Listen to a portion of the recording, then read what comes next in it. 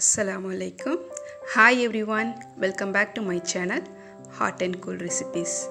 இன்னைக்கு நம்ம சேனல்ல என்னோட இஃப்தியார் preparations தான் பார்க்கலாம்.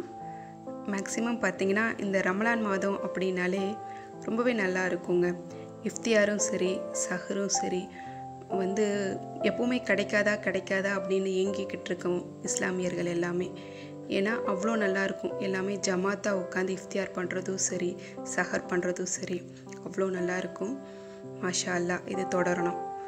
நான் வந்து இஃப்தியாருக்கு வாட்டர்மெலன் எடுத்துக்கிட்டேன். வாட்டர்மெலன் ஜூஸ் செய்யலாம் அப்படிங்கிறதுக்காக. வாட்டர்மெலன் வந்து ரொம்ப ஸ்வீட்டா தான் இருந்தது. அதனால ஸ்வீட்ஸ் எதுவுமே நான் அதுல ஆட் பண்ணிக்கல.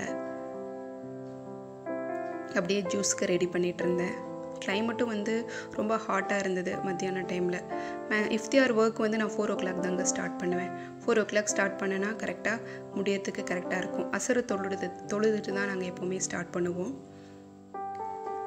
அதுக்கு அப்புறம் இன்னும் ஒரு 10 நோன்பு தான் இருக்கு. அதுக்கு அப்புறம் இந்த இஃப்தியார் எல்லாம் நமக்கு இல்ல. இனி நெக்ஸ்ட் இயர் தான் இருக்கும் இன்ஷா அல்லாஹ். அதை யோசிக்கும்போது நோன்பு முடியுதே அப்படிங்கிற ஒரு ஃபீலும் எங்களுக்குள்ள இருக்கு. ஆனா இவ்ளோ நாள் நான் வந்து இந்த மாதிரி லாக்டவுன் ஆகி இந்த மாதிரி ஒரு சிச்சுவேஷன்ல எங்களுக்கு இந்த ரமலான் வந்து வந்ததே இல்லை. இந்த வருஷம் இப்படி ஆயிடுச்சு. நீவே துஆ செய்வோம். சரி வடை செய்யலாம் அப்படிங்கிறதுக்காக கடலைப்பருப்பு கொஞ்சம் எடுத்து நான் ஊற வச்சிருக்கேன். அதுக்கப்புறம் மஸ்க் மெலன் இருந்தது.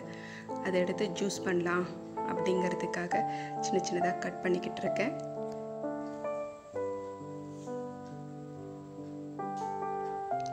மஸ்க் மெலன்ல எப்பவுமே வந்துட்டு நம்ம மில்க் ஆட் பண்ணி தான் நம்ம ஜூஸ் பண்ணணும். மில்க் சுகர் ஆட் பண்ணி பண்ணோம்னா நல்லா இருக்கும். அந்த மில்க்கும் வந்து க்ரீமி மில்கா இருந்தது அப்படினா இன்னும் நமக்கு டேஸ்டாவே இருக்கும். இப்போ நான் செஞ்சுட்டு இருக்கும்போது ஒரு டைம் ஒரு 5 o'clock இருக்குங்க. இப்போ பாத்தீங்கன்னா எங்க ஏரியாலலாம் அப்படியே கொஞ்சம் கூலிங்கான ஒரு நல்ல காத்து வருது.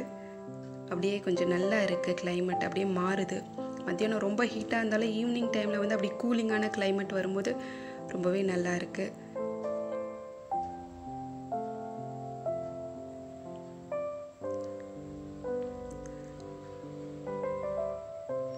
மஸ்க் மெலன் ஜூஸ் ரெடி ஆயிடுச்சு. ஆல்மோஸ்ட் எல்லா இஃப்தியார்லையுமே இந்த musk melon ஜூஸும் watermelon juice plus rose milk இதெல்லாமே இருந்தது. சரி வடைக்கு நம்ம ஆனியன் கட் பண்ணிக்கலாம் அப்படிங்கிற பேசிஸில் 2 ஆனியன் எடுத்து 3 சில்லிஸ் எடுத்தேன். கட் பண்ணிக்கிட்டு இருக்கேன். வடைக்கு நம்ம நீளமாக கட் பண்ண மாட்டோம். ரொம்ப பொடியாக தான் கட் பண்ணுவோம். ஸோ அப்படியே கட் பண்ணலாம் அப்படின்னு மெதுவாக கட் பண்ணிகிட்டே இருந்தேன். அப்போது டைம் பார்த்தீங்கன்னா ஒரு 5:30 பக்கம் ஆயிடுச்சு. ஹரிபரியாக பண்ண வேண்டியது இருந்தது. ஆனால் வந்து வீடியோஸ் எடுக்கிறது ரொம்ப கஷ்டம்தான். ஏன்னா வந்து இஃப்தியார் டைமில் நம்ம ரொம்ப சீக்கிரம் வேலை செஞ்சிட்ருப்போம். அந்த டைமில் வந்து நம்ம வீடியோவுக்கு டைம் ஸ்பெண்ட் பண்ணுறது ரொம்ப கஷ்டமாக இருக்குது. அதனால தான் கண்டினியூவாக என்னால் வீடியோஸ் போட முடியல. எப்போவாவது ஒரு நாள் மட்டும் எடுக்க முடியுது. இந்த மாதிரி சின்னதாக வடைக்கு நல்லா கட் பண்ணிக்கோங்க. அதே போல் ஒரு 3 சில்லிஸ் எடுத்து இந்த மாதிரி கட் பண்ணிக்கிட்டேன். ஒரு பவுலில் கோதுமை மாவு எடுத்து நான் வந்து எக் ரோல் பண்ணலாம் அப்படிங்கிற பேசிஸில் நான் சப்பாத்திக்கு பிசைகிற மாதிரி அந்த மாவை கொஞ்சம் வாட்டரை ஆட் பண்ணி நல்லா பிசைஞ்சு எடுத்துட்டேன். அதை ஒரு 1/2 hour பக்கம் ஃப்ரீஸ் பண்ணி வச்சிடலாம் அப்படிங்கிறதுக்காக ஃப்ரீஸ் பண்ணி வச்சுட்டேங்க. அதுக்கப்புறம் உள்ள ஸ்டஃபிங் வைக்கிறதுக்கு ரெடி பண்ணிக்கிட்டு இருக்கேன். அதில் கொஞ்சம் ஆனியன் டொமேட்டோ ஆட் பண்ணிவிட்டு எக் ரோல் பண்ணலாம். எக்கில் ஸ்டஃபிங் வைக்கலாம். இதில் எக்கில் மட்டும் இல்லை, மேக்ஸிமம் கைமா அதுலேயும் ஸ்டஃபிங் வைப்பாங்க.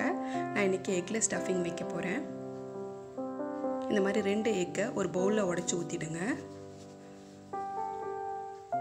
ஊற்றி நல்லா மிக்ஸ் பண்ணிக்கோங்க. குவான்டிட்டி அதிகமாக வேணுங்கிறவங்க நிறைய எக்ஸ் இந்த மாதிரி எடுத்துக்கோங்க. அங்கே பார்த்தீங்கன்னா தக்காளி வெங்காயம் நல்லா வதங்கிடுச்சு. 1 ஸ்பூன் அளவுக்கு பிரியாணி மசாலா நான் ஆட் பண்ணேன். அதுக்கப்புறம் கொஞ்சம் சால்ட் ஆட் பண்ணிவிட்டு இந்த எக்கை வந்து அதில் கொட்டி நல்லா பாயில் பண்ணிக்கோங்க. ஃப்ரை மாதிரி பண்ணிக்கோங்க. பாருங்கள் நம்ம ஸ்டஃபிங்ஸ் ரெடி ஆகிடுச்சு. இதை வந்து இப்போ ரோல் பண்ணலாம்.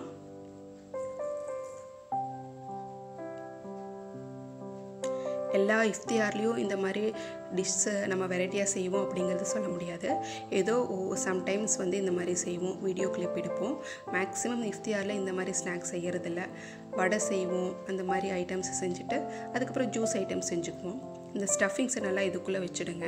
வச்சுட்டு இதை எப்படி ரோல் பண்ணணுன்னு பார்த்துக்கோங்க. இந்த 2 சைடுலேயும் ஃபஸ்ட்டு க்ளோஸ் பண்ணிவிடுங்க. அதுக்கப்புறம் மெதுவாக அப்படியே ரோல் பண்ணுங்கள். ரொம்ப மெதுவாக பண்ணுங்கள், ஏன்னா இந்த ஸ்டஃபிங்ஸ்குள்ளே இது வந்து பிரிஞ்சு வரும். அதனால் இந்த 2 கார்னர்லேயும் பண்ணும்போது சைடு இன்னர்லலாம் வந்து நமக்கு வெளியே வராது. பாருங்கள், இந்த மாதிரி இருக்கும். சைடு இன்னர்லலாம் மசால்ஸ் வந்து நமக்கு வெளியே வராது. இந்த மாதிரி ரெடி பண்ணி வச்சுக்கோங்க.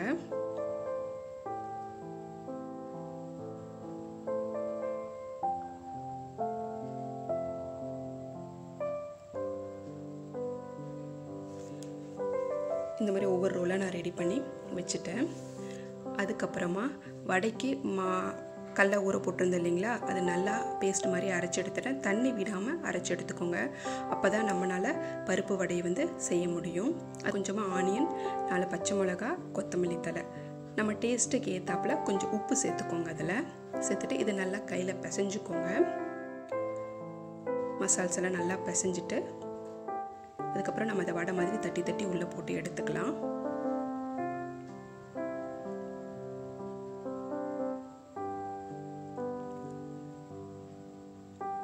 கடாயில் ஆயில் ஆட் பண்ணிகிட்ருக்கேன். ஆயில் நல்லா கொஞ்சம் ஹீட் ஆனதுக்கப்புறமா ஃபஸ்ட்டு அந்த எக் ரோல்ஸை நம்ம போட்டு எடுத்துக்கலாம். ஒவ்வொன்றா போட்டு எடுத்துக்கோங்க.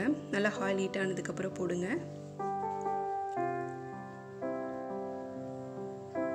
நல்லா கோல்டன் ப்ரௌன் கலர் ஆனதுக்கப்புறம் இந்த மாதிரி எடுத்துடுங்க.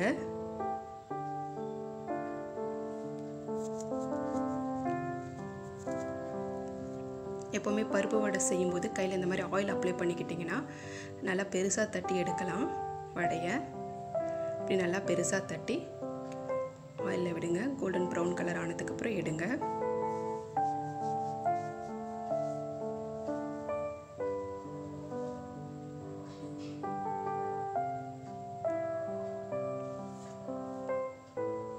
வடை ரெடி ஆயிடுச்சு.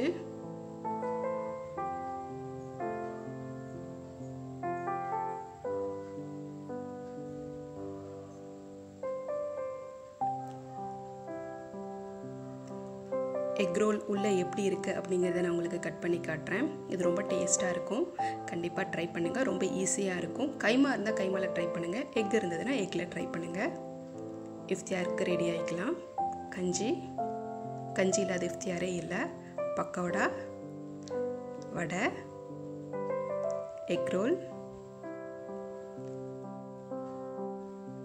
ஜூஸஸ், ரோஸ் மில்க் என் ஹஸ்பண்டுக்கு ஃபேவரட். அதனால் எப்போவுமே இஃப்தியாருக்கு ரோஸ் மில்க் ரெடி பண்ணிகிட்டே இருப்பேன் நான்.